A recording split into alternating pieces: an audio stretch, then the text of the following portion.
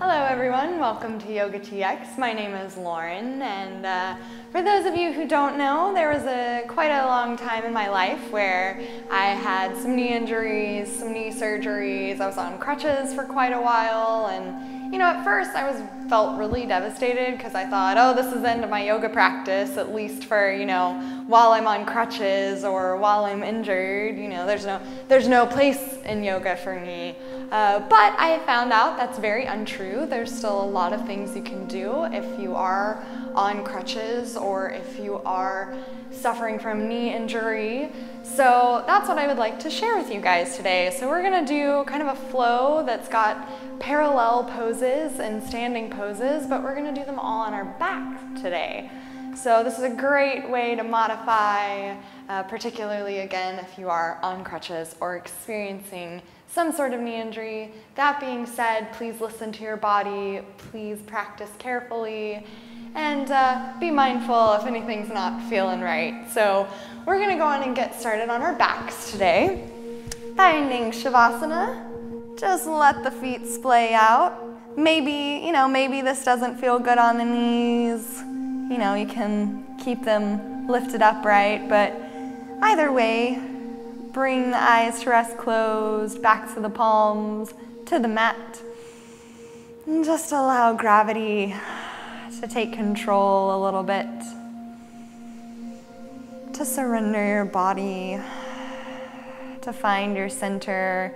If you are not able to straighten your knee fully, you can always roll up a blanket or a towel or a pillow and place it under your knees to support that bend. We'll take 2 more deep breaths here.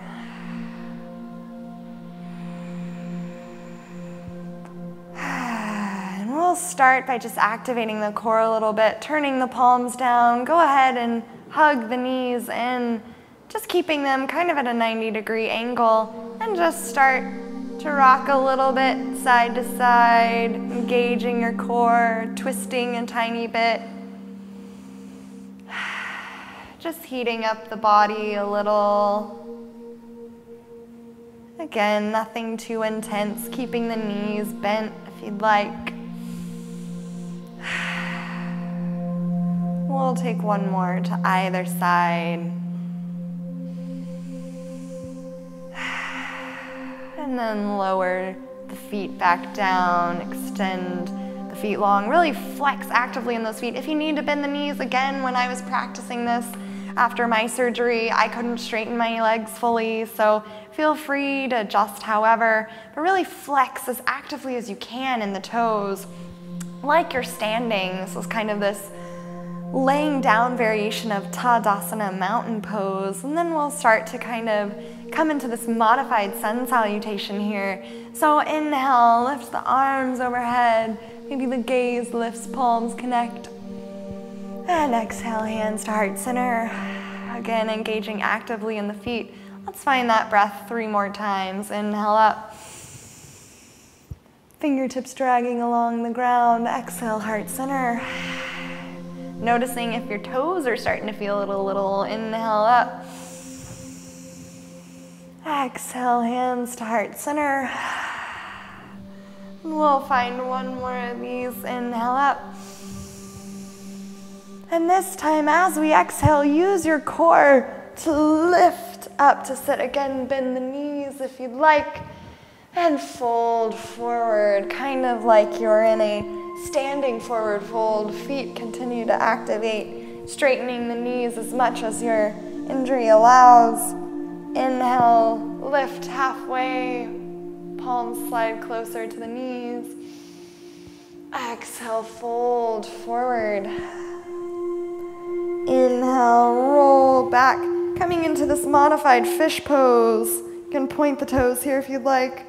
Roll the heart open, pressing into the forearms. This is a modification for Cobra.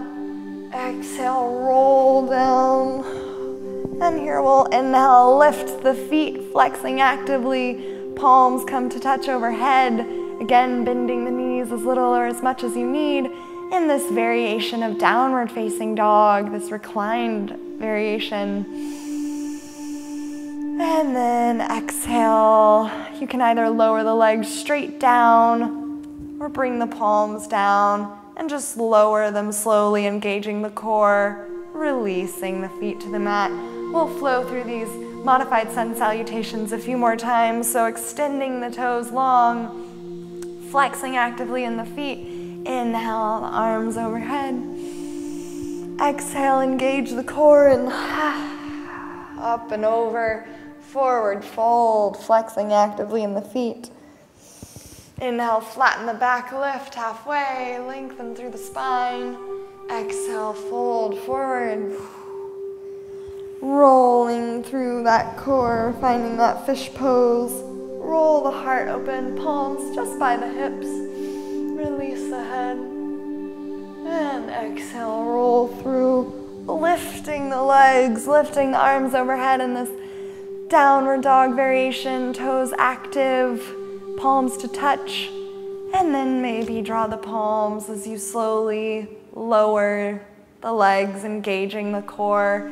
Twice more, slide those legs out long. Again, feel free to bend the knees as much as you need.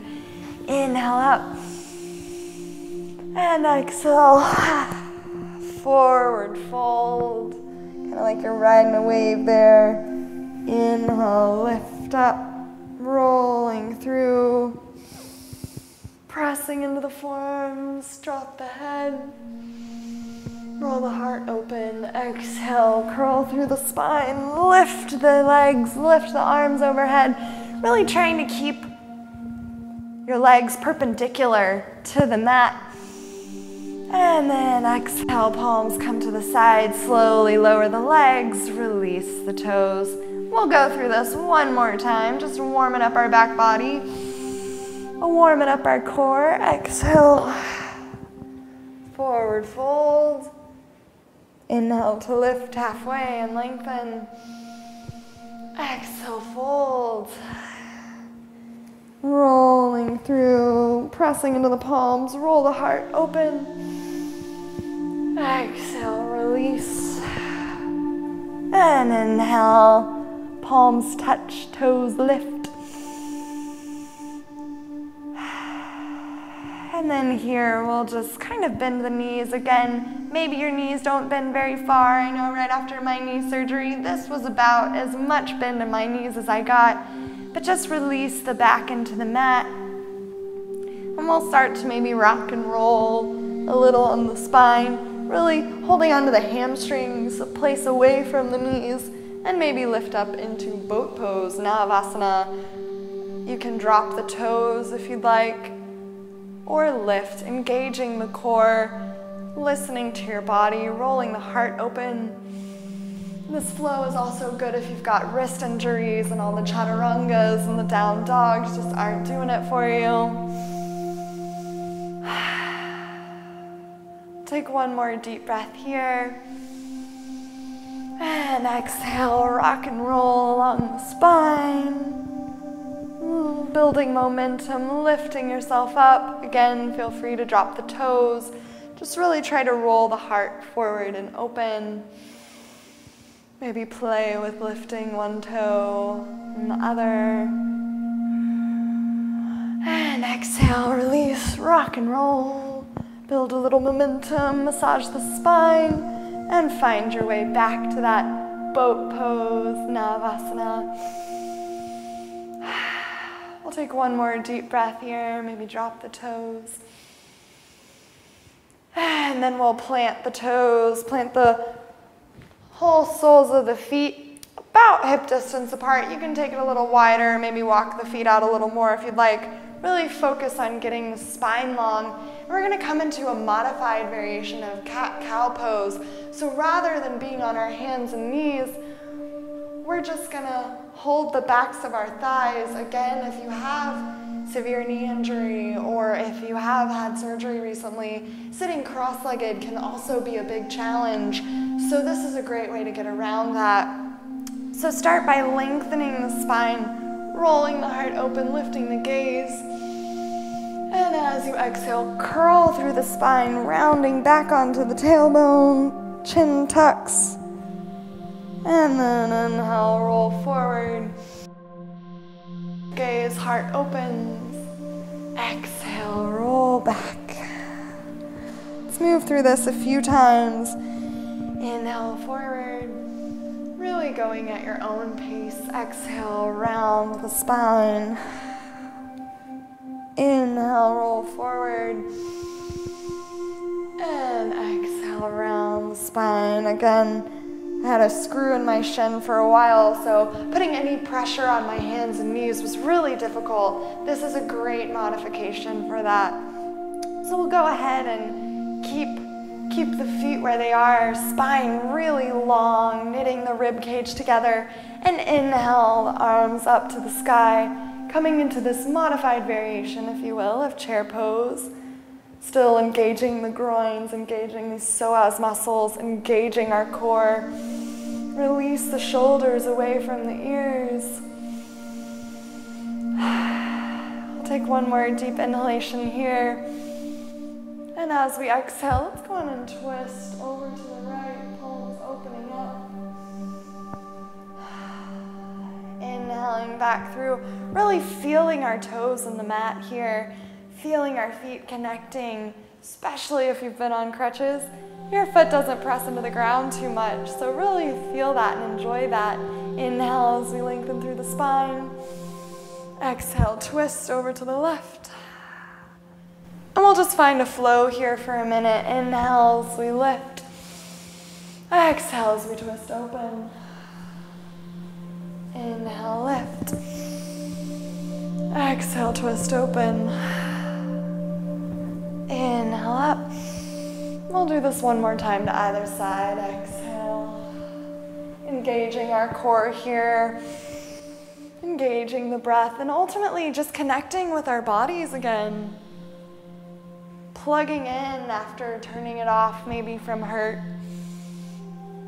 And then exhale, the hands will come to the heart center.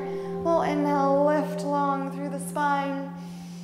And exhale, twist over to the right, bringing that left elbow to the right knee.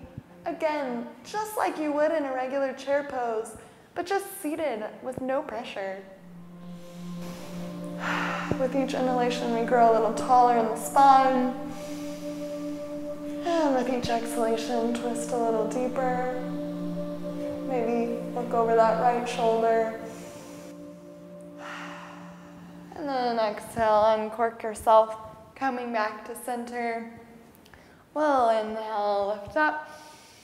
And exhale, twist to the other side. Again, right elbow to the outside of the left knee. Being mindful that we're not disjointing our shoulder, really plugging that shoulder in, rolling the heart open, lengthening through the spine, palms pressed into each other gently. One more deep breath here. And exhale, back to center. And then we'll go ahead and move through one of those vinyasas again.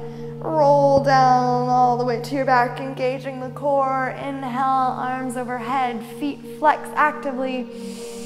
Lengthen throughout the whole back body. Exhale, release. Exhale, fold forward. Inhale as we lift halfway. Exhale, fold. Rolling back through the spine. Maybe feeling it pretty good in the hips right now. Plant the palms and the forearms. Press down, roll the heart open. And exhale as you roll down. Lift into that down dog variation. Lengthening through the spine. Again, bend the knees as much as you'd like or need. And releasing the palms, go ahead and lower the legs, maybe bending them down at a certain point. And then we'll go ahead and draw the knees and again rock up into that boat pose. Maybe aligning ourselves on our sits bones a little better. And then exhale, release. So here we're gonna go on and draw our feet out at about a 90-degree angle. Again, you know, when I had my knee injury, it really helped me to keep the knees really bent but keep those toes flexing actively. If you're feeling good and you're just trying this out, you're welcome to straighten the legs. But again, please listen to your body, practice mindfully. Sit up on the tailbone so we're not sinking back, but really engaging here. We'll go ahead and inhale, lift the arms up. And exhale, start to fold forward. Maybe this is as far as we go today. Really roll the heart open. Maybe you come down a little further. Yogi's choice, find your edge and play with it. Again, if you feel any pulling, twinging, anything like that, maybe back off a little. We'll take another deep breath here. And exhale. And then planting the left palm in the center of the mat. Inhale, draw the right arm across the body, really opening up. So you can imagine if we were doing this pose standing, what it would look like. But again, we're just taking all the pressure off, but still getting all of the same benefits. Exhale, release. Switch that out with the right palm. Inhale, roll the heart open. And exhale, draw it back through. So this is where we're gonna kind of play a little bit. We're gonna come into a modified variation of triangle pose. So keeping the feet about where they are at about kind of a 90-degree or less of an angle. We'll come down to our backs and roll the right toes out to the side. Again, bend the knee if you need here. Keep the left toes active and pointing up. Kind of like you're setting up for triangle pose. Maybe even the gaze comes across the right fingertips. And then it might feel a little funky. You might have to kind of wiggle yourself over, but just lift your torso up a little, bringing that right hand either to the shin, or if you're feeling really flexible, all the way to your foot. And then just lift the gaze, lift the left arm up in this reclined triangle variation. Still getting the stretch through the side body, still getting the stretch in the hips, still having the active engagement of the feet. The head can gaze down at the toes or up and away at the hand. Yogi's choice. One more deep breath in. And then exhale. Lift yourself through center. Both toes face the sky. And then we'll swap it out. Drawing the left toes over, kind of moving them more flat against the floor. Right toes stay up. And then we'll just boop, pick it up. Lengthen through the body. Gaze can be down or up. Again, feet active. Getting that nice stretch through the side body, through the hip. Really plugging that left hip in still, trying to lengthen out. One more deep breath in. And then exhale. Back through center. We can draw the knees in. And here you have the option. You can either extend one leg out, or again, if that doesn't feel so hot, plant the left foot down, keep the knee slightly bent. And we'll just lift the right leg, grab the back of the thigh here, the hamstring, and start to straighten that leg, flexing in the toes. Again, just finding your edge. Particularly when we're working with injuries, we should be mindful about what our body needs. We'll take 3 breaths here. Just stretching into that hamstring very gently. Feeling the back body against the mat, feeling the shoulders relax and release. Feeling the head relax and release. Feeling the sole of that left foot just gently against the mat. We'll take one more deep breath in. Exhale, lower down, pressing the right foot against the mat. And we'll just simply swap it out, lifting the left toes. Again, maybe this is you. Maybe you've got something going on and this is feeling great and you're stretching it out. Or maybe you'd like to extend it a little more. Wherever you're at, flex into that heel, flex into those toes, and just, you know, just let gravity, let this pose kind of stretch you. There's really no pulling needed, there's no pushing. Just kind of settle in. We'll take one more deep breath here. And then we'll just lower it down. Maybe hug the knees in. Again, releasing the sacrum, releasing the back body, maybe rock a little side to side. And again, you know, some variation of this maybe that you're used to is this, but when you've got a lot of knee injury, that kind of angle, that kind of pressure can really do a number. So just take the pressure off and still get the same benefit in the spine.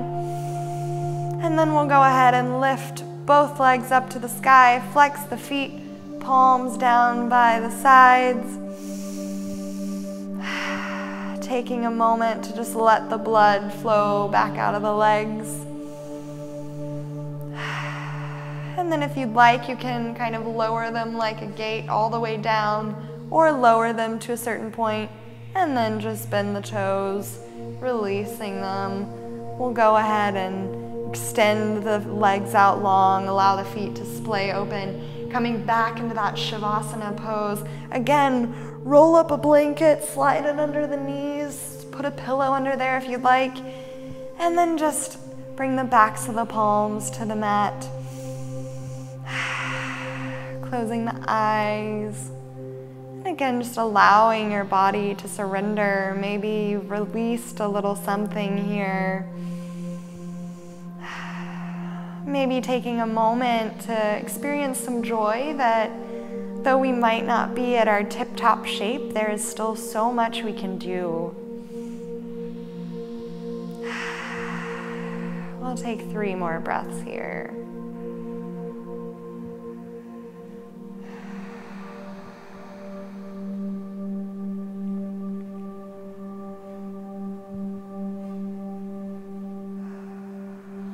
One more deep breath in.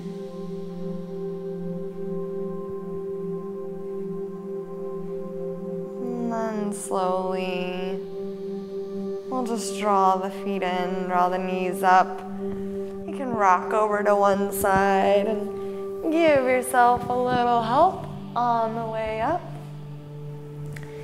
Thank you for sharing your practice with me today, yogis, and know that if you're practicing with injuries, there's just a lot available to you. There's a lot you can do, and I hope to create more of these types of injury-friendly videos in the future as well. So if you like the video, leave a comment, give us a thumbs up, subscribe to the channel, and check out some of my other videos on my playlist. Thank you. Namaste.